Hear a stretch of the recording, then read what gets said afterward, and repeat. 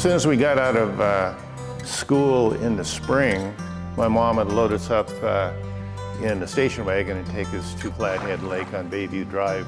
So we lived in swimming suits for 3 months and barefoot. Well, our dad, he decided he wanted to build boats. And so he built them in the basement of the Northern Hotel building, right next to the Depot restaurant, right to the west. Our father developed prostate and bladder cancer in the late 60s. He really didn't have any employees, so it kind of fell to us, and we were the help. I had to drop out of college.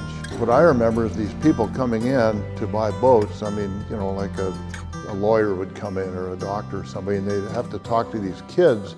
All we'd wear is shorts, no shirt, no shoes. And people felt at home when they walked in. We knew what we were doing, but we just didn't look like it. We had a hard time. We didn't know how to sell anything, but we knew all about boats. Customers started trusting us because what we told them was the truth. And they'd take the boat out and it would work exactly. We'd set them up right because we had all this experience doing it.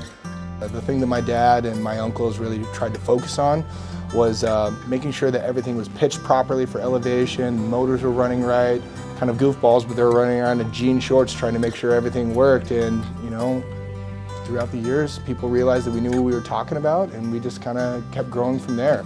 My name is Alex Anderson. I'm one of the Anderson legacy here. I'm a salesman here and a new assistant sales manager.